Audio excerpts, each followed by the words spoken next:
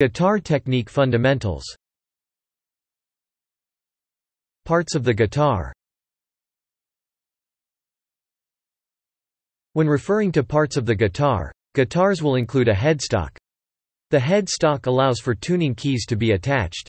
The tuning keys are adjusted to change the tension of the strings, and tune the guitar to the correct pitch.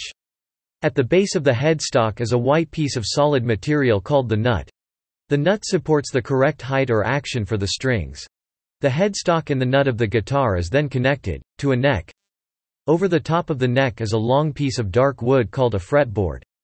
The fretboard allows for thin metal rods called frets to be inserted. Depending on the type of guitar played, there can be up to 22 frets. The point where the body of the guitar and neck connect is then reinforced with a heel which is located behind the neck on top of the guitar body. The body of the guitar consists of an upper bout and a lower bout. The body is made up of a back and sides from various types of hard woods. It is then enclosed with a soundboard. This creates a hollow chamber for the sound of the guitar to resonate inside. As the sound travels inside the guitar body, it exits through a sound hole, which is highlighted by a pattern called a rosette. The strings are then attached to a rectangular piece of wood called a bridge. The bridge is located on the lower bout of the soundboard and secures another thin strip of solid material called a saddle. The saddle, like the nut, assists in the correct action for the strings. When referring to steel string or dreadnought guitars, it will be obvious to the player that they are made with much larger lower bouts than classical guitars. Dreadnought guitars usually have another piece of material attached to the soundboard. This piece of material is called a pickguard and functions as a protective layer over the soundboard. This is especially the case for players who like to strum the guitar with flat picks. It can also act as protection for players who use percussive effects on the guitar. The player will also notice numerous white dots on the fretboard. These white dots act as fret position markers to assist what notes to fret on the guitar.